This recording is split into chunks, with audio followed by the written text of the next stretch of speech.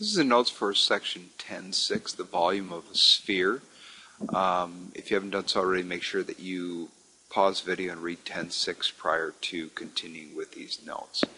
The first thing that I want to do is define what a sphere is. We skipped over that earlier in this lesson because we thought, earlier in this course because we felt it would fit pretty well here.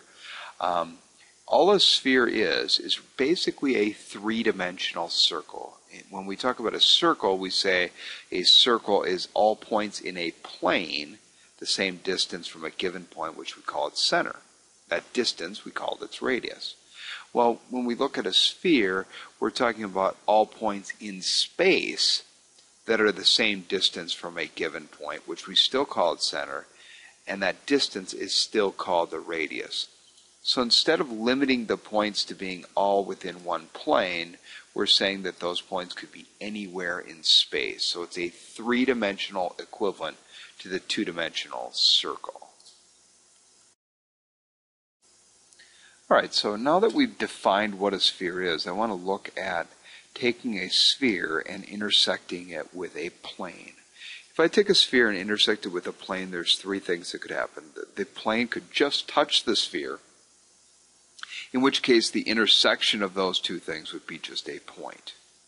The second possibility would be the sphere intersecting the plane in such a way that we get a circle. So if you think about the two-dimensional aspect of that, the plane intersecting the sphere, that two-dimensional figure that I would get on the plane would just be a circle.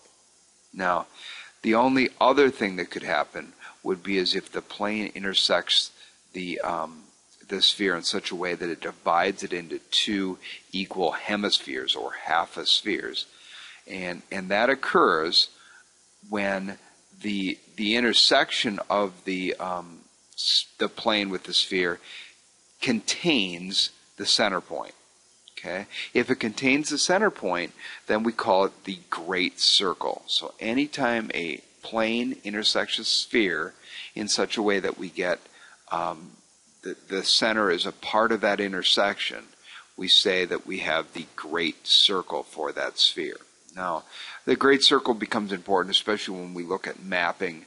If you're mapping something on a sphere, the shortest distance between any 2 points must be along a great circle. So when you're looking at flying from one city to the next, we want to, when you look at it on a flat map, it looks as though it's a curved distance from, say, Minneapolis to London. But if we look at it on a sphere, it's just that we're following along a great circle to go from Minneapolis to London.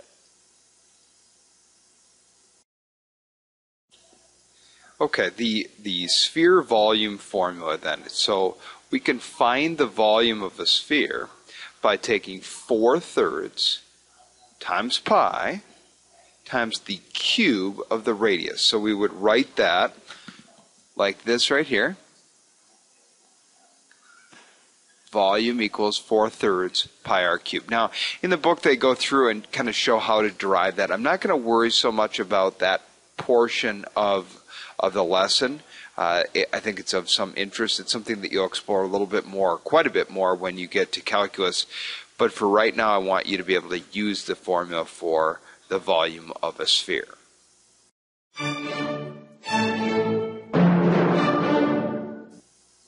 Okay, let's take a look at example 1 here. It says, draw an example of a sphere with a radius of 18 millimeters and find the volume.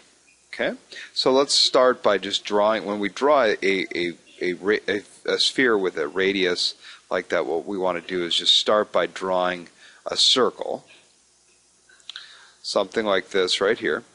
And then what we want to do is we want to just draw in an example of the great circle so we can get an idea kind of what that's gonna look like. So I'm going to do something like this right here. And then as I come around the back side of the sphere, I'm going to put a dot on it because we can't really see that. But then I'm going to put in a center, And I want to draw that radius going to the edge of the circle that I started out with. So if this is my radius, I'm going to label that as 18 millimeters. Okay? And that would be a good example drawing of that. Now we're going to find the volume of it. All right, to find the volume, then I'm going to start with my volume formula. Volume is equal to 4/3 pi r cubed. And notice how for that volume formula, the only thing I need to know, just like with the circle, is I just need to know what the radius is. So I'm going to plug in 18 for r. So the volume is equal to 4/3 pi times 18 raised to the third power. Now we can go ahead and put that into our calculator and find out what that volume would be. If we do that, we get 7,776 pi, or approximately 24,429. I'm just going to stick with the exact value, though, when we write this down. So we would write it like this, and then we don't want to forget about the millimeters cubed for that value.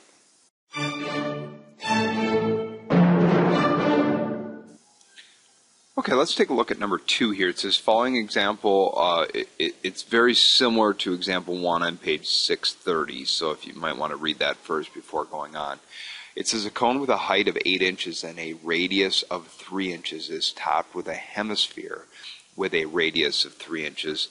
Find the exact volume of the figure. So I've got just a little sketch over here of what that might look like. We've got the cone on the bottom, and then we have this hemisphere on top. Remember, a hemisphere is just a half a sphere.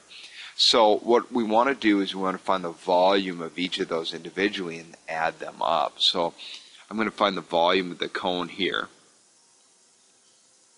And to do that, I know the volume of the cone is going to be equal to 1/3 the area of the base times the height.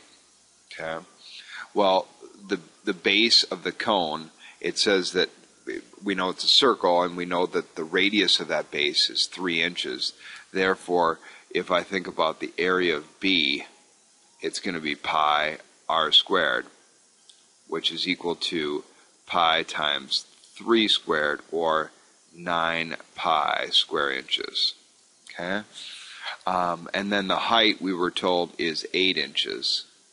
So I'm now going to plug that stuff in here. Volume is equal to 1/3 times 9 pi times 8. And we want to get the exact volume, so we want to leave this with pi in our answer. Well, if I take 1/3 times 9 pi, and that's 3 pi, times 8 would be 24 pi. If you have trouble with that, you might want to do that on your calculator. So it'd be 1/3 times 9 is 3. 3 times 8 is 24, so we have 24 pi cubic inches for the cone. Okay? Now we're going to find the volume of the hemisphere.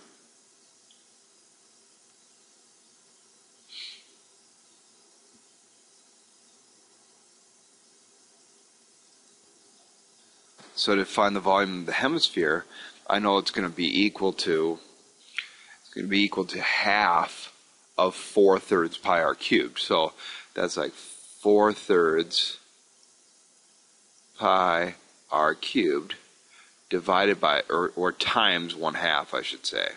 Well, if I take 1/2 times 4/3, that's the same as saying 4/6, or 2/3 pi r cubed. Okay. Well, we know that the radius of that is equal to 3, so it'd be 2/3 times pi times 3 cubed. Okay. 3 cubed is 27. And so we have 27 times 2/3, which would be equal to 2/3 times 3 cubed. So that'd be 18 pi. Once again, if you want to, you can do that on your calculator to see that that's 18 pi. And that would also be in cubic inches. And now if I'm going to find the volume of the whole thing, so that's, I'll put that right here.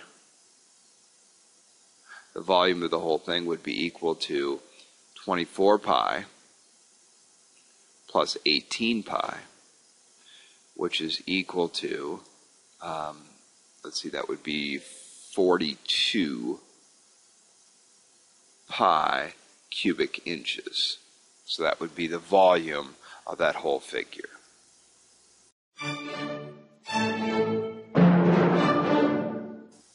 Okay, the final example here in your notes, example number 3, I'm going to leave for class. If you want to give this a try, if you feel comfortable that you can try this one, especially those of you who are in a pretty good position with this stuff right now, you can go ahead and try this one, see if you can get it.